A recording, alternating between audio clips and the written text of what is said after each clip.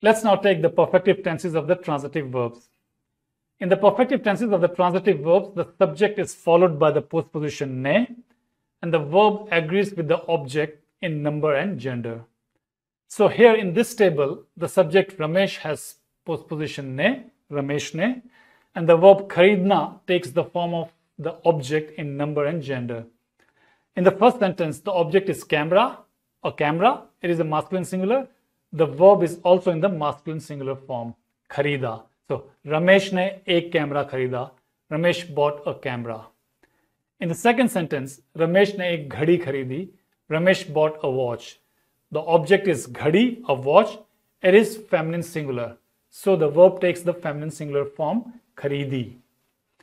And in the third sentence, Ramesh ne do camere kharide.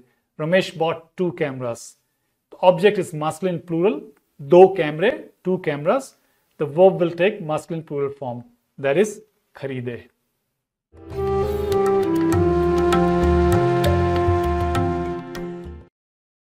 The subject, as I said, is followed by ne, and ne behaves like a postposition, so the noun will be in the oblique form. So ladka will become ladke.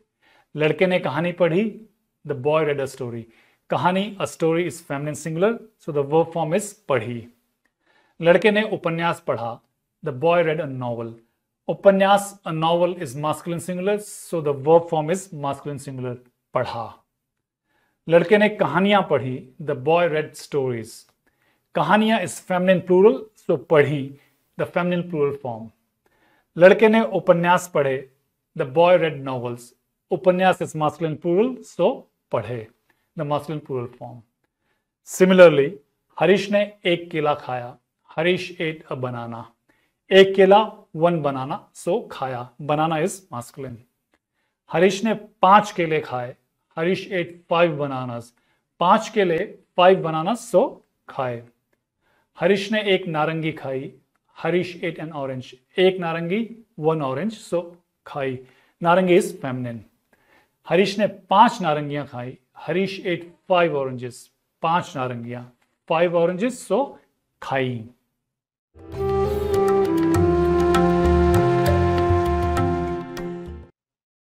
And finally, just as in case with the transitive verbs, the helping verb shows the precise perfective tense. Simple perfective, or present perfective, or past perfective. The English corresponding tenses are simple past, present perfect, and past perfect respectively. Ram ne film dekhi, Ram saw the film, it is simple past. Sunita ne film dekhi hai, Sunita has seen the film, it is present perfect. Chhatru ne film dekhi thi, the students had seen the film, it is past perfect. Similarly, ladkiyon ne kahaniyan padhi, the girls read the story, it is simple past. Hamare adhyapak ne kahaniyan padhi hain, our teacher has read the stories, this sentence is present perfect. And Gopal ne kahaniyan padhi thi, Gopal had read the story, this is past perfect. Please do not worry about these different types of perfective tenses. You will use most of the time the simple perfective. That means the one without the helping verb. The context overwhelmingly demands the simple past in Hindi as well as in English.